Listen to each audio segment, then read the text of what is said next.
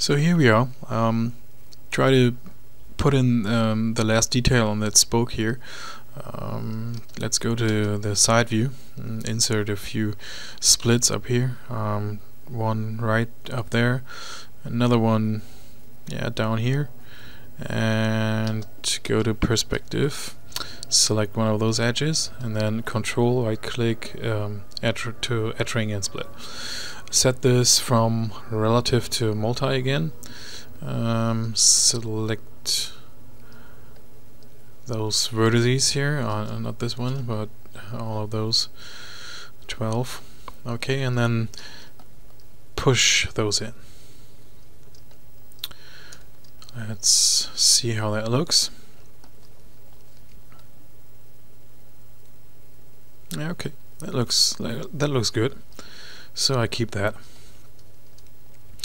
Alright, so the next step would be, once you're happy with that spoke, to copy that over. So as you can see, the second spoke doesn't look as the one that we just created. So that's one thing we have to take care about. To do this, go to the side view, and let's select some faces here. Let me go to the marquee or lasso tool. I'm gonna try to get as much faces from that spoke as I can. Okay, this one, and let's go to perspective view. Let's delete those up there. Okay, so with that done, you see we deleted all the faces that were connected to the old spoke. So now we have to select this spoke right here and copy that over. Okay, so select all of those faces here. Shift select, Control Shift select all the faces that we did not get. Okay, Control Shift and select all of those. Let's deselect those.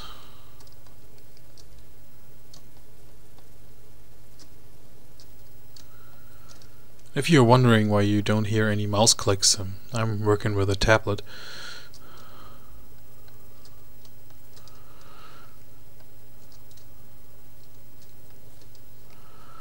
So I think we got everything we need. Looks good. Okay, so now what we have to do is, with all the faces selected, go to Mesh and say Extract. So now we get two different pieces, the spoke and the rest of it. So now what we want to do is duplicate the spoke that looks good to us. So all we need to do is hit Control D, and then if I just rotate that won't fit, because we connected the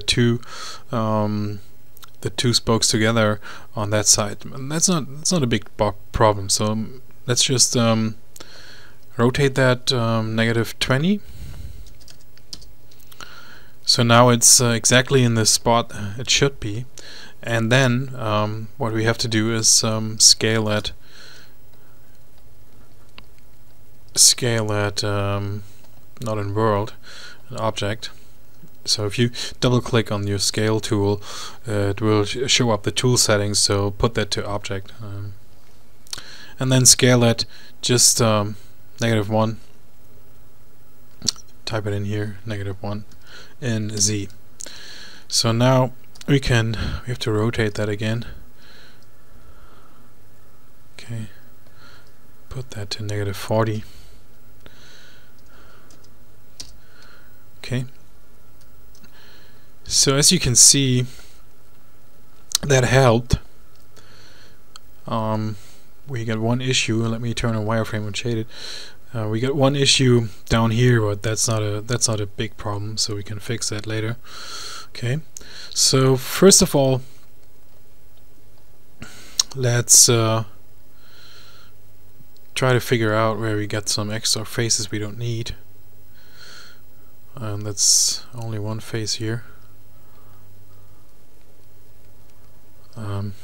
Let's delete that, and then you might want to take that face, delete that as well, and then come in here and extrude this face out.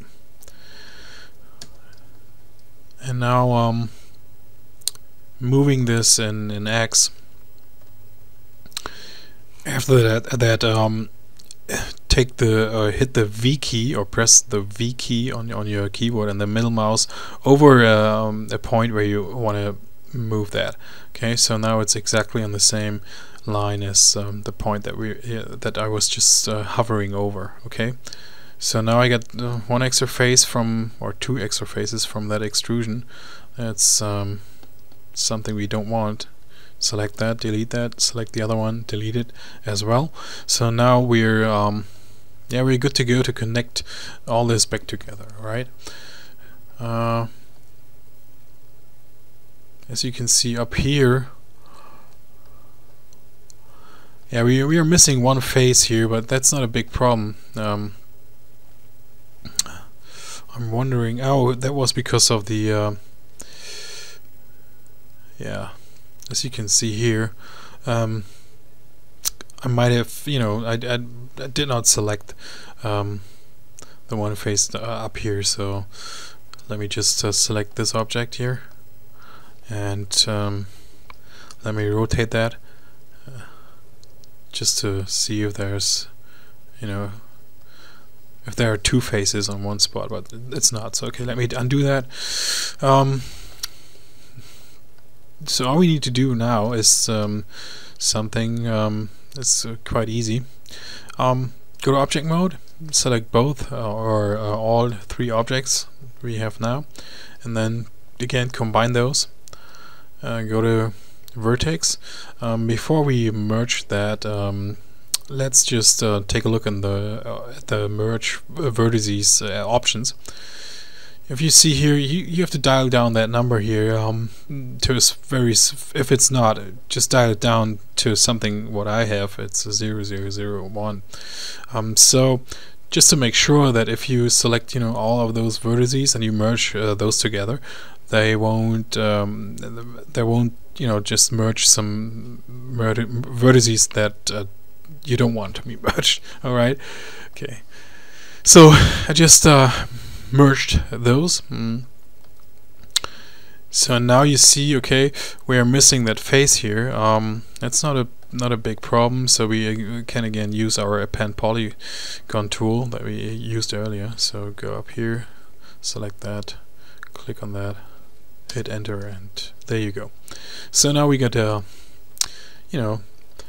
two both spokes look the same. So if you hit 3 on your keyboard, you're gonna see this. Turn off wireframe unshaded. So there you go. I mean, that's that's almost the main part of that rim. Sure, we got some work to do, but this kind of technique you can use on almost any rim that you want to model. So you only have to figure out how many faces you take on the inner ring or in the outer ring, or so it depends on how many spokes your rim has that you want to model. Okay, so now with that done, let's go one step further, but let me pause the video for performance sake. Okay, thanks.